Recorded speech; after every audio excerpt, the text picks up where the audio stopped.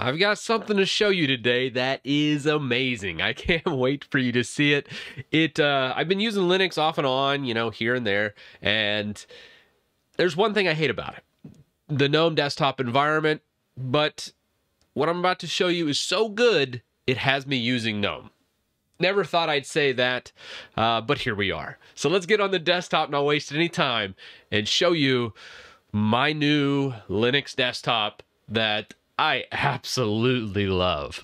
So this is my new desktop, and I'm getting back into this. I originally started my Linux experience in Fedora, and that's what this is, Fedora 35 as the making of this video. I'll upgrade as it upgrades to its versions.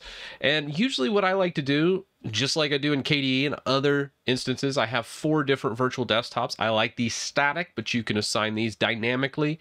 Typically what I do is my browser in one, my terminal in the second one, and then the third one's kind of a floating one, depending on what I'm doing. I might have like Gimp open for it or something else.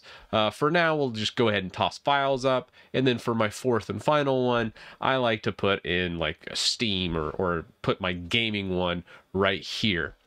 And this launches into my Steam, and then I can play my games. And the nice thing between this is it's not really a tiling window manager, but it acts like it.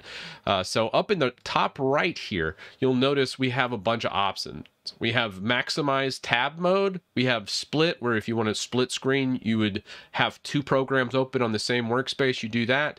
You can do half, or if you want just the traditional like Windows-esque floating desktop, you just have it on this and it'll float. I'm going to leave this on maximized actually, because that's kind of, I like the maximized tabbed approach, to where if let's say I open up gedit, and I just did that with like the Windows key of this, and then we can just tab between these on workspace 4, workspace 3, workspace 2, workspace 1, and I know, hey, oh, you know what? I want to show off, come into here and just type in neofetch. I know that's workspace 2, and I have it all kind of mapped out in my mind. Or let's say I'm over here and I'm like, you know what? I want to change some of this because I don't like the way this looks. Or, sometimes I want to change the actual material shell. Well, first things up, if you don't want static workspaces, that's more of a traditional tweaks, or GNOME tweaks is what you need. You have to install this after this. And you can see we have the floating one up here. So we will probably go to workspaces. And then if we want a dynamic to where it'll expand, let's say you want to open up 10 workspaces and you're just a chaotic person and you don't like the static I have, just put dynamic, and then it'll just open up as many as you need just by clicking a plus sign down here. So if we did dynamic, you can see now we can do 5, 6, 7, 20. It doesn't matter. I just like to limit mine to 4. That forces me to kind of maintain my system, and that's how my brain works. And yours just might work a little differently.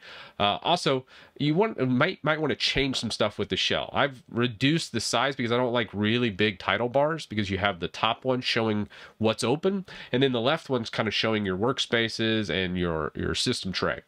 So let's come into here, and I have an extension called what is this? Extension list right here. This kind of shows what's enabled. So right now I have applications menu. This kind of, you don't really even actually need that. We can actually disable applications menu. That was more when me just tinkering around with other stuff. We also have a background logo. You can put a specific logo on your background. I have that disabled right now. Bing wallpaper. I mean, you got to have Bing wallpaper. Sometimes I just do stuff to get people a rise out of those veteran Linux users. Throw some Microsoft in our Linux.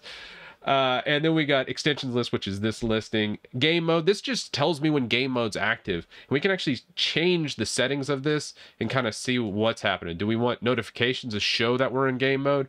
I like to just kind of have it in the bar. So I'll have a little bit of an active icon tint, and then always show the icon in the tray. So then when this game mode gets active, I'll see that controller go to green. And I kind of like that because I don't like game mode being on all the time, as it will increased my power consumption. And then as far as anything else in here, the main thing that controls everything in Material Shell is this extension. And these are all Gnome extensions. And let's switch some stuff up. I don't like that floating's on by default. I did that on purpose so I could switch it back to how I like it to maximize. I just kind of want to show it because most people will probably want more of a floating traditional layout that you see here. And you can see all these different ones. By default, I think the panel size, you can see the left panel and the top panel, these get increased and decreased with this setting. And we can also change the opacity. So like, let's say we were like, you know what, I'm kind of feeling a little compositing going on. Maybe let's give it a lot of opacity and maybe do like a 50. And then you can see kind of what's going on in the background. It has a little bit of an opaque effect, which is neat. Session persistence, I don't really like on any desktop environment because it's trying to restore whatever you left your desktop. When I leave for the day, I am a big proponent, no matter what system, whatever you're in, I think you should close everything out and then just make it, tidy up for the day. I think that's just a good practice. And those that just like lock their computer and walk away, I think are just monsters. That's like the IT person in me coming out. So that's kind of how I like to do it. Default layout right now is on float. We're going to change that to maximize. So then when we change this, all these will be on maximize setting. So then when we're opening and closing things, it'll always have the tabbed maximize approach. And if we look here, we can switch this to maximized, and this one right here is on float too. But you can always change this on the fly, and it remembers kind of what you had in there. But by stock defaults, I like things left on maximize. So if let's just close out of these, go out, come back, and launch Steam. Okay, actually, it did not keep that, but it will on reboot here. I think that just is a setting that you need to reboot your computer to get. So let's come back into our Material Shell. Is there anything else in here we might look at? Nothing too crazy.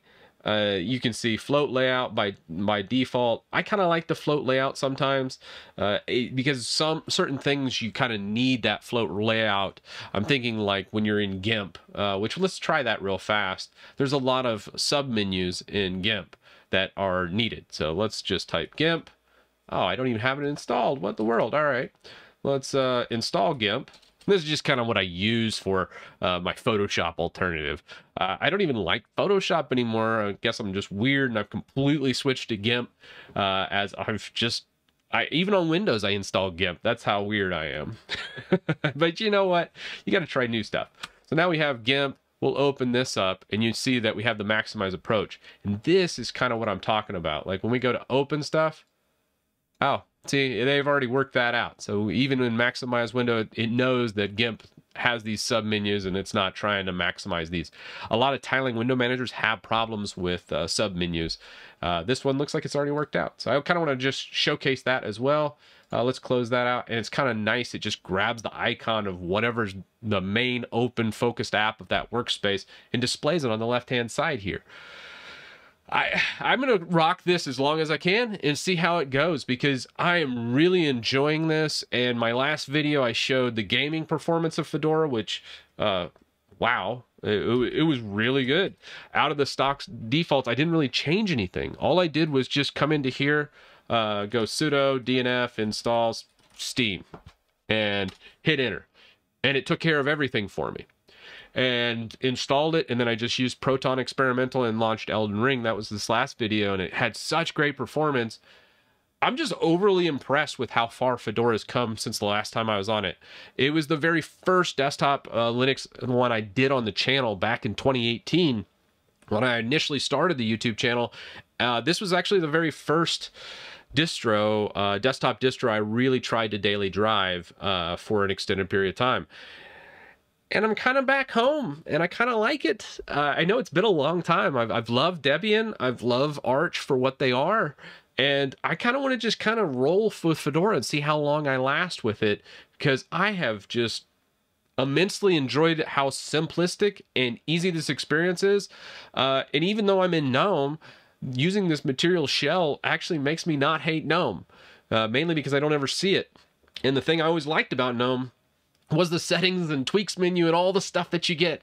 So here's an option for folks. I don't think I've seen a video really about Material Shell, and it's just something I've used back in the day. I did a video on Awesome Window Manager, and the developer of it, Papo El Gringo, is developing all of Material Shell. So the same developer from the original Titus Pi, I think, is what I used for his initial run of it in Awesome Window Manager. But now I have it all here, so I just enjoy the experimenting, and it just makes me happy.